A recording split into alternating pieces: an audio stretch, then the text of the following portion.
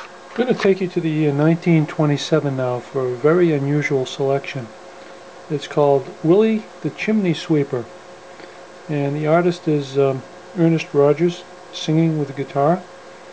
What makes this unusual, it's a story about a dope-induced dream, believe it or not, about this fellow Willie the Chimney Sweeper.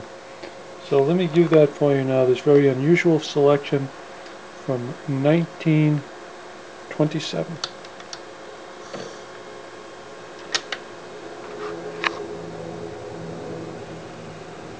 We'll play this on the Victor Credenza.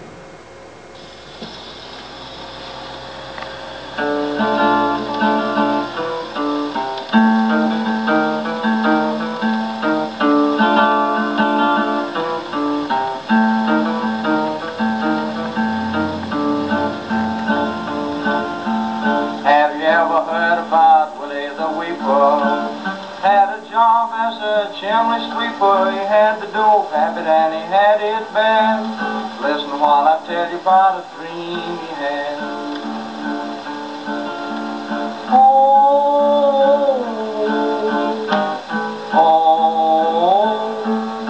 He went down to the dope shop one Saturday night.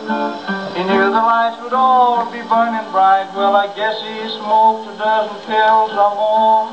When he woke up, he was on a foreign shore.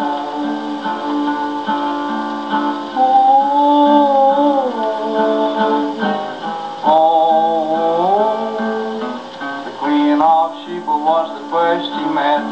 She called him lovey-dovey and honey pet. She gave him a great big automobile with a diamond headlight and a golden wheel.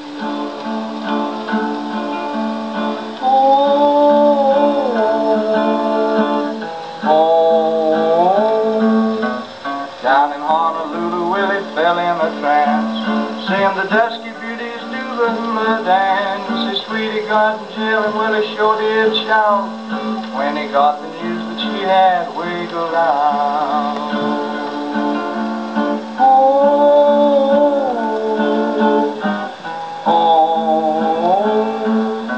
He landed with a splash in the river Nile, riding on a seagoing crocodile. He winked at Cleopatra, she said, ain't he a sight? He said, how about a date for next Saturday night?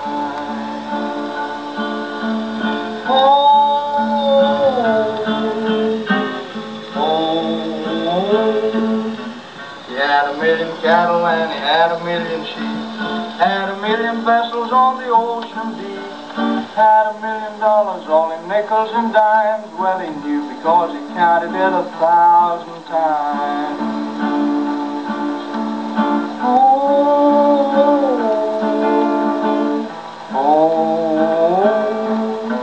He landed in New York one evening late.